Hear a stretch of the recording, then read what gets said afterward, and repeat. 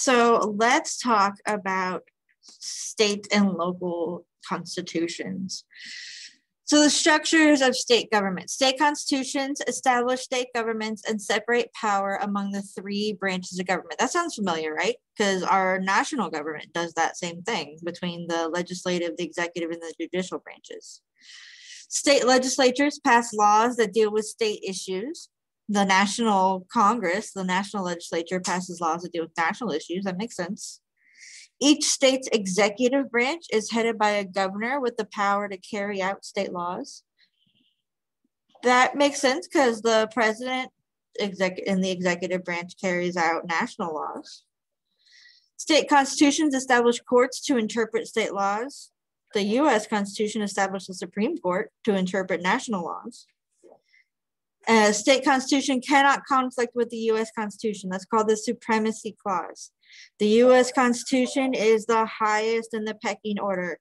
Nothing can go against the U.S. Constitution. State governments are below the U.S. Constitution.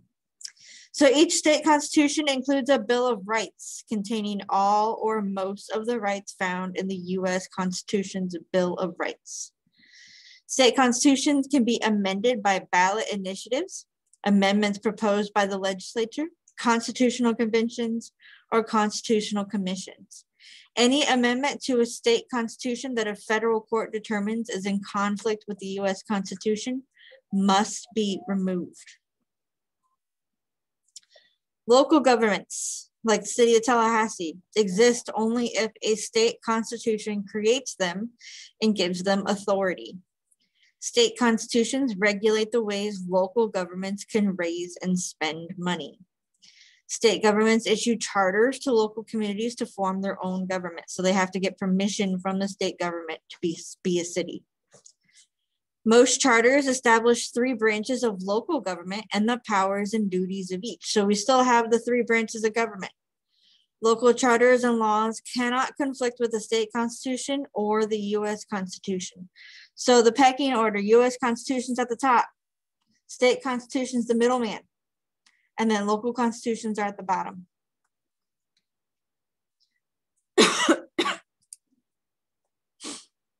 All right, so we're going to look at this diagram. I'm going to start constantly.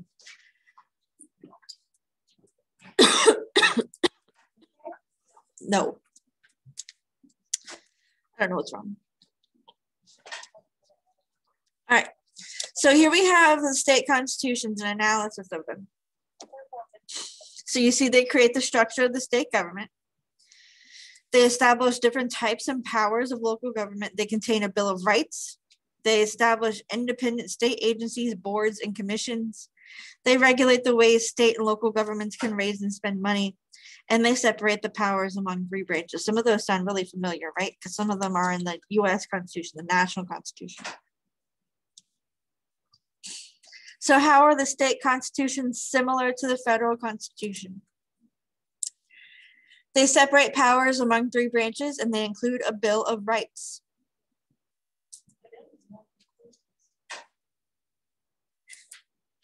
Do state constitutions create governments with the same structure and powers in each state? No, although all states have three branches of government, there are variations.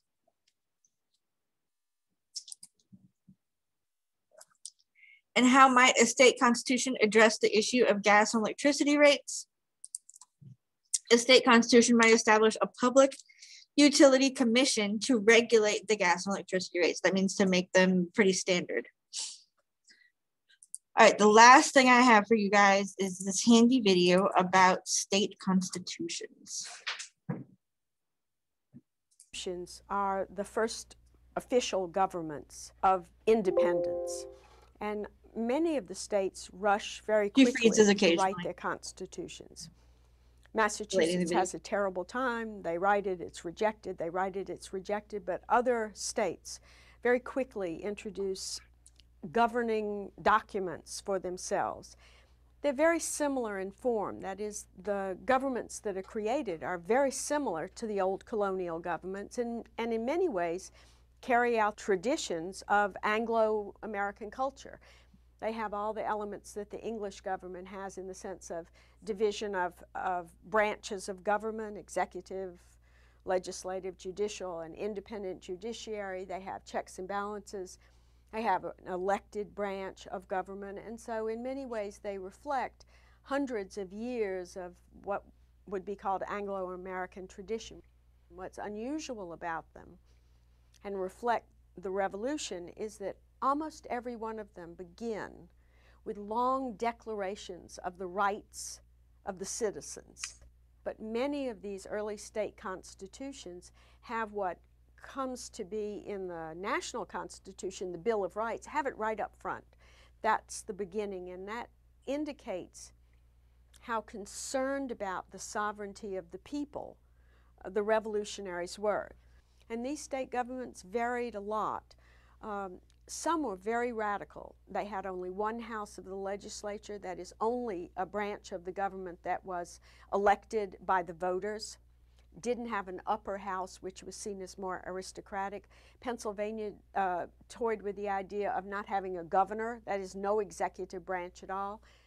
Other states were really quite conservative and continued old traditions of you had to own a certain amount of property to vote, which was true in almost every state.